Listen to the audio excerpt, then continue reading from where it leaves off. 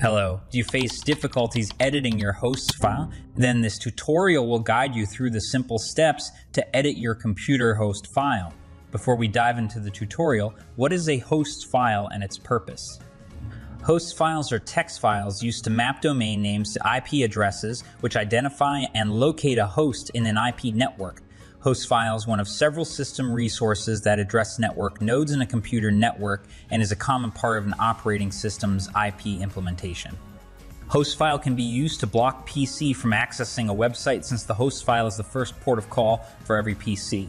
Also, you can speed up a slow DNS server using the IP address and domain name in the host file. So to edit the host file, open local drive C in this PC. Open the Windows folder, scroll to the bottom, and locate System32 folder. In the System32 folder, open Drivers folder, and then open the etc folder, which contains the host file we are looking for. For Mac and Linux users, locate your host file at this destination.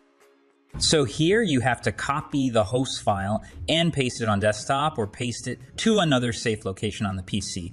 Back on the desktop, double-click on the host file you have copied. In the pop-up, select Notepad and click on OK. Once the file is open, go down to the end and enter the IP address followed by the domain name of the site you want to block, as I exemplify here using Google.